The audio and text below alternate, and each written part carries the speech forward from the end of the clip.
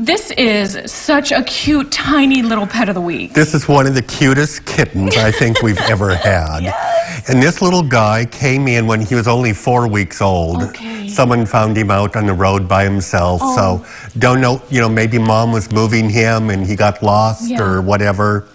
But he's a medium hair, orange tabby. Yeah. We call him Tex. Tex. Hi. But he is just the sweetest, most loving little guy. Yeah. And he is more like a dog than a cat. Right. I love those personalities. Where most kittens like this, they'd be just fighting right now to get away.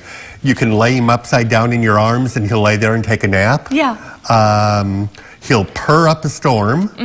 And so he just needs a good, special, loving little house. He's going to be just a gorgeous guy. You can tell he just has beautiful markings, a great personality. Hi.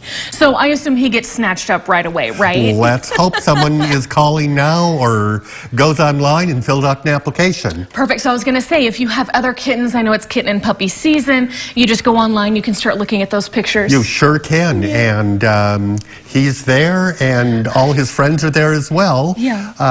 But if you're looking for the little orange tabby, Tex is a great one. Yes. And I like his story that someone got him out of the road. But if you find a stray, what's the best thing to do?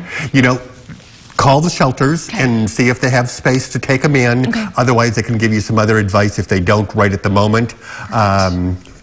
But little guys like this, they don't take up much room.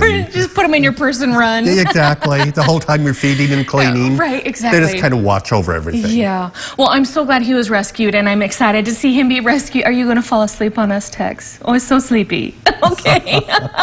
It's a Friday. I feel you, buddy. So the number to call if someone's interested in him or another pet? 323-8353, extension 2. Fantastic. Chuck, thank you so much. Tex, thank you for coming in.